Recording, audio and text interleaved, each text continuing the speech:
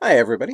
I had a problem come up when I was teaching a Microsoft Visio course yesterday, and I thought I'd go ahead and record a video to show the solution to this problem.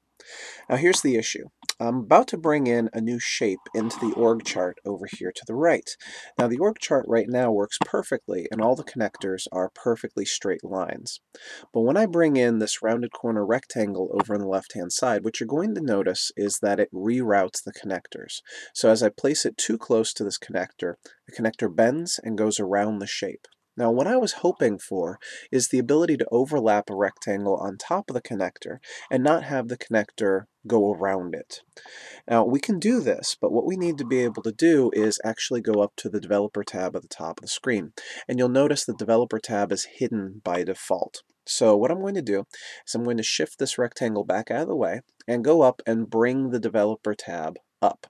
To do this, I go to the ribbon at the top of the screen, I right-click on the ribbon, and in right-clicking you'll see Customize the ribbon is one of your selections. So in here, there's a developer option. I simply select it and click the checkbox and click OK. And now I have a developer tab available to me at the top of the screen right after the View tab. Now there are a bunch of options, but notice the shape design options. One of them includes this thing called behavior.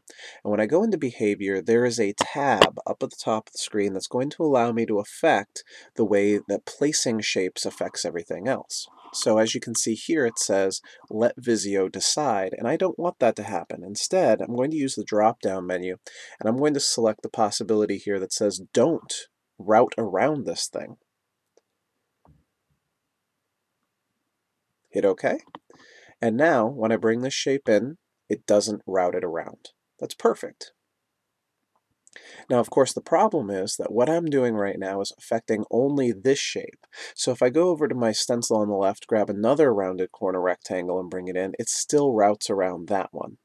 So I need to make this as reusable as possible. The solution is to make a new stencil.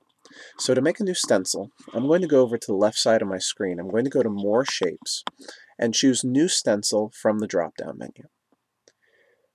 Now from here I can take a shape that I've customized, including changing the behavior, or in this case I might also want to resize it a little bit. So let me go ahead and make this shape perfect so that what I'm reusing is exactly what I'm looking for. I click and drag that into my stencil, and when I drag it into my stencil I can go ahead and name that thing. So now it's called Master 2. I'm going to right click, I'm going to choose Rename the Master. I'm going to give it a name that makes sense, like rounded rectangle, for example. And I also need to go ahead and save the stencil itself. I'm going to name the stencil and put it on the desktop.